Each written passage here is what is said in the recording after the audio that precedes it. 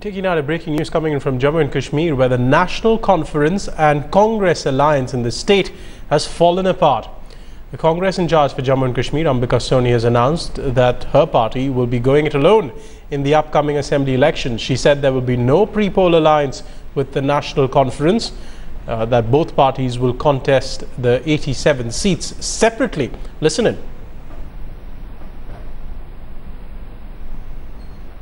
Party ने ये फैसला किया है कि हम जब ये 22 सम्मेलन कर लेंगे, हम अपने उम्मीदवार 87 सीट्स पर खड़े करेंगे। पार्टी अपने बलबूते पर, अपने कार्यक्रमों के आधार पर, अपने सेक्युलर क्रेडेंशियल्स को और मजबूत करते हुए और पेश करते हुए हम ये आने वाला चुनाव जम्मू कश्मीर रियासत की विधानसभा के लिए लड़ने का फैसला किया है।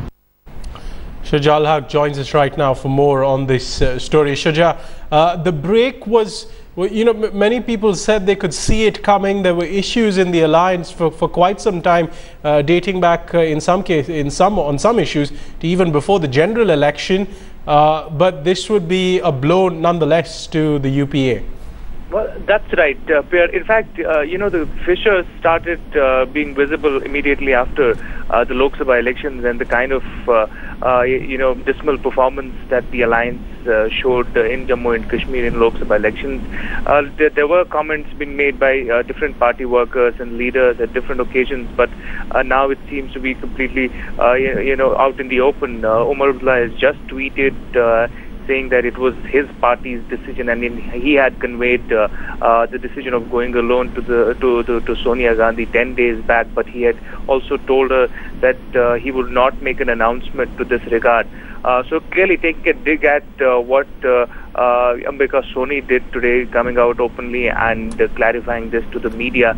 Omar doesn't seem to be very pleased with this decision, but this is a reality now. Congress and National Conference will go alone in the upcoming assembly polls of Jammu and Kashmir. They, however, have also clarified that there won't be any problem to the government, the coalition government, as of now, as the Congress will not pull out support till this current session of the government lasts. All right, many thanks, Shuja, for getting us an update on the local Jammu and Kashmir politics with a clear impact on what's happening with the UPA.